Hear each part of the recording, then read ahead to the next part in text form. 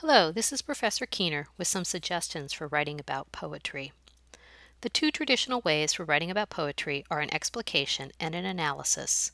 An explication is a line-by-line interpretation of a poem. An analysis also interprets a poem, but rather than proceed through the poem line by line, an analysis focuses on the most important aspects of the poem. An explication often works best on short poems, let's say 14 lines or less, whereas an analysis is effective with longer poems. Another way you may want to write your poetry paper is to connect your personal experience to the poem. This is effective if you find a poem that speaks to you, that represents some aspect of your life or mirrors your feelings. You might also consider writing about various interpretations of a poem, especially if you think the poem can be legitimately read in more than one way. Whichever approach to writing you choose, it's often best to begin your paper with a statement of the poem's theme. For instance, notice a sample explication in our textbook about Yeats' poem, Balloon of the Mind, on page 509.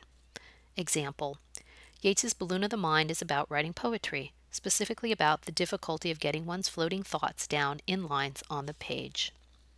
This sentence clearly, accurately, and specifically identifies the theme of the poem. After this, the writer can explain how the various elements in the poem contribute to or develop this theme. You should also include the title of the poem and the author early in the paper or in the opening sentence, as this writer did. Remember that poetry is about language and uses language in special ways, such as rhythm, rhyme, arrangement of words, lines. So your writing should focus on how the poem uses language, as well as what the poem means. Remember that every poem is unique and may use language in a particular way.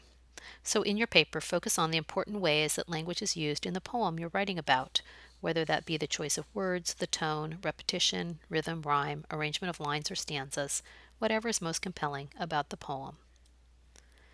As you write, keep the focus of your sentences on how language is used in the poem. To do this, begin sentences by calling attention to the poetic devices or to how the poem is written. Example: the first line, a short, stern, heavily stressed command to the speaker's hands, perhaps implies, by its severity or impatient tone, that these hands will be disobedient or inept or careless if not watched closely. The poor, bumbling body so often fails to achieve the goals of the mind. Notice how the sentence calls attention to the way the first line in the poem is written, its stresses and tone, after which the writer suggests why the poem may be written that way, thereby linking how the poem is written to its meaning or theme. Here's another example. Example: the bluntness of the command in the first line is emphasized by the fact that all the subsequent lines have more syllables. As you write, look at the beginning of your sentences and ask if most of your sentences begin by focusing on a poetic device. Also remember, the meaning in poems is usually implied rather than directly stated. Appropriate verbs to use might include the following: suggest, imply, hint, seem, appear, indicate. The point of writing about a poem is not to simply point out the poetic devices, though, but to explain how these create meaning in the poem, how they contribute to the theme. For instance, in this example, furthermore, the first line is a grammatically complete sentence, whereas the thought of line 2 spills over into the next lines, implying the difficulty of fitting ideas into confining spaces, that is, of getting one's thoughts into order, especially into a coherent poem. Notice the writer explains why the lines run over in the poem and how this adds to the theme. To repeat, the writer first points out how the poem is written and then explains why it's written that way. As you write about the poem, help the reader of your paper recall which parts of the poem you're writing about, such as the opening line or the second stanza. Also, quote from the poem so readers can see the words or phrases or poetic devices you're writing about. For example, lines 2 and 3 amplify the metaphor already stated in the title. The product of the mind is an airy but unwieldy balloon. And they also contain a second command, bring. Be sure that when you quote, quotes are smoothly and logically integrated into your own sentences. A strategy you could use is to include words or lines from the poem in parentheses as you comment on these in the main part of the sentence.